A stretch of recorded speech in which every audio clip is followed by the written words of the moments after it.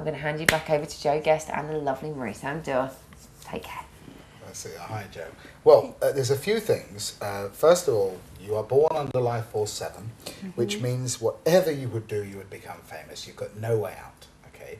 But you would often have felt inside, maybe as a child, that other people have got it all worked out and you haven't.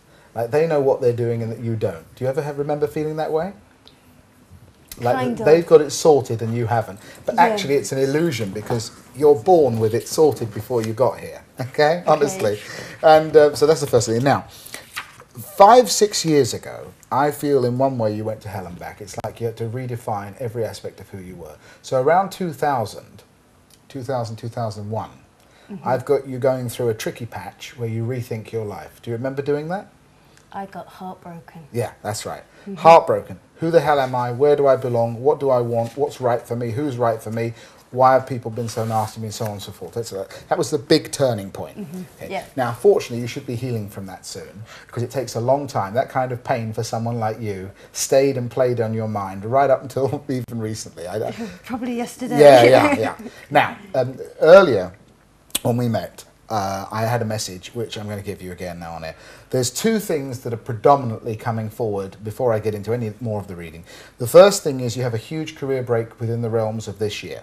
Something you're not aware of that will just land out the blue that will put you where you want to be financially. Okay. That's something coming that I'm so clear on. The cycle of it started February 22nd. So between now and next February 22nd, you should land something fantastic. Okay. I really see that clearly. I must be in television because I can't see what else, unless you did a West End show. No, because let me explain what I mean. You say hardly, but unless you started doing something like, do you sing and dance? Are you capable? No, You don't. I can't even whistle. Just wondered, no, because the reason I asked was, if I didn't know you and we were at home, I might say, oh, you might get a West End show like Chicago or something, but you don't do that sort of thing. So it only leads to either acting or TV presenting, because you can act. That's a hidden talent for sure. I mean, you share your birthday with the late Sir John Mills, and my friend Joe Cortese, who was on my other show, who has done, well, about 70 films. It's an actor's birthday that you have, believe it or not. You're born on the cusp of Aquarius and Pisces. But so back to what I was saying. So I see a huge career break around you, followed by the biggest love relationship of your life, which earlier, what was interesting, you said at this point in your life, you've had enough, you need some time out, which I respect. But remember, the universe or God have a lot of fun with this. John Lennon's saying about, if you want to hear God laugh, tell him your plans, or what's the other one? Basically, if you want to hear God laugh, tell him your plans. And the other one is, life's what happens while you're making plans. They're very clever. Now, at this point, you've taken charge, you've taken control, and you think you've worked a few things out. And what I want to tell you is that next year, someone's going to walk into your life and that'll be it. Done. Finished. Okay. And then I see you getting married and having children, which is something that up to this point you've been confused about because of disappointments in the past. Now, also about 4 years ago, I feel you've got some really good ideas about things that you want. And I feel that the end of this year and beginning of next year, those ideas become reality. Does that make any sense? Did you have some fresh ideas about 4 years ago? Some sort of plans, maybe? Yes, kind of in my head. And that's what I'm talking about, in your head, yes. Yeah, those are going to come into reality now, in the next 18 months. At the moment, you feel like you're walking on quicksand most of the time. It's like an anxious feeling, like crossing eggshells. It's an anxiety-ridden state that you're in. It's not purely negative, because it also forces you forward. There's unexpected money to land in your lap, but there's also a big career break. Okay. It's interesting because I'm just trying to work out, 18 years ago would be 88. Is that when you first came down to London? Probably. I'm not very good with my maths, but I was about 18. You were 18? 18 at the time. And you're now 34. So 18 and now. Because 2 cycles of 9 ago would bring you back to 5. It's my madness, but it works. Would be 1988, 89. And that's when I remembered seeing you before you, just when you very first started. And I feel a huge event, career-wise, is imminent. Okay. I'm not making it up, I see it. You have been feeling anxious lately. Last year you laid a lot of groundwork for work, you put a lot of effort in, lots of scheming, lots of planning. Hasn't all paid off yet, but it will. And you were very unhappy again about 2 years ago, very unhappy, and also 5-6 years ago, very unhappy. There's 2 time frames there. Okay. Not so unhappy now. Now, there's also a big spiritual journey that you're on at the moment. And this is leading to a rethink on everything about you. And I think you're literally becoming somebody else. And by the new year, you'll be confident to be 100% that new version of you. Okay. Which you're halfway through at the moment. Also, this new love is tailor-made. So, in the past, I think, as we all go through experiences in today's world, you meet people and they may not be quite what you thought they were.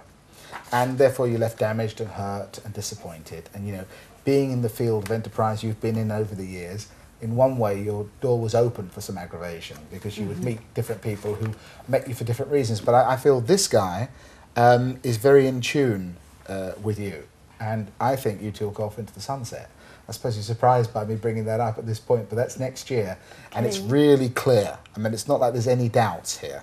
This is why I put my life on it. Okay. And then you have children, which I don't know if you've ever considered or not. Definitely not. Definitely not. Well, I think you will. Okay. And now you've got Moon in Gemini, which means you definitely never thought about having them. Yeah, You made a decision you definitely don't want them. I kind of thought it's not for me. Motherhood, routine, didn't feel like it was... I don't think it will necessarily be quite as routine as that, because I mean, remember this guy fits you, it's like the glove for your hand, so between you, it's the natural thing that you'll end up doing. If you had, let me do it a different way, let me rephrase the question. If you met someone that was absolutely your ideal, which you don't even really know what it is anymore because you've been hurt so much and played with and toyed in your own mind as well, and with Moon in Gemini you have been fairly changeable in life because you live in your head, you know, Moon in Gemini, but allowing for that, if someone came along that was literally another version of you but in the male form, and you two got together and you found yourself incredibly happy, what do you think you'd think about then from the point of view of children? Do you have any change? Then it could be a possibility. That's right, because on your hand are 2 or 3 kids. 2 No. or 3. Not that And many. you're not very old, and you're born under the Chinese sign of the rat. And the rat is the homemaker. Rats are the best mothers of the zodiac. For example, Gwyneth Paltrow's a rat. She's a Libran rat. But, you know, rats are homemakers. So later on, I feel this will happen to you, but not very far at all. You know, within the next couple of years, you're already with the guy and you're already talking about the children. Okay. You know, so that's a pretty big stuff, isn't it? Yeah. And I think you'll really be a brilliant mother and a brilliant wife, actually. It's all works. Now, that Moon in Gemini means you're very good at doing things. Do you do lots of things around the house? Do you busy doing stuff? I know you said you don't like to cook, but do you do stuff? Like, I don't know, curtains or sewing or whatever it is, or something? Not so much crafty, but I always like to be doing something. So you are fiddling around all the time, but not Yeah, crafty. kind Because I felt that, you know, those hands like to move around. They don't sit still. You don't feel to me like sitting in the chair doing nothing type of person. No. And, you know, I felt you're quite capable at whatever you turn your hand to. When I looked at your hands, they showed you're incredibly good at commitment. That's why you've been hurt. Look, I'll show you. When I took your hand, it doesn't bend. Do you see that? How it doesn't bend? Mine also doesn't. You can try it. It won't bend. That's because, see, it doesn't bend. It's when you're good at commitment, right? These are ambition. But yours is indirect ambition. You've also got fame just here. And you've got an excellent brain for business as well. But you've been, up until this point, maybe a little nervous to fully use your business acumen. Maybe it's only coming into from next year, really. But definitely there's children on your hand for sure. So, I mean, it's up to you what you do with that, but they're there. And this is the hand of someone who's going to end up, you know, in a more traditional role in life. I mean, I see a big career again, but then after that, a calming down and marriage and kids. Listen, can I just go back a little bit, if I can make, because you started speaking about around the house then. I know you did have a specific question, didn't you? And about the flat? I would love you, because I know we've only got a couple of minutes left of this reading, I'd love you to get some go into that questions now. answered. Okay, I'll answer that question. Sorry, I went all over the place. Okay, I feel you've got unexpected financial improvements. Substantial, unexpected money. Have a look at my website afterwards. You'll find out that what I tell people stuff, wacky, mad stuff like this one will be president and that one will get married to this one and so on. It always comes true. Okay.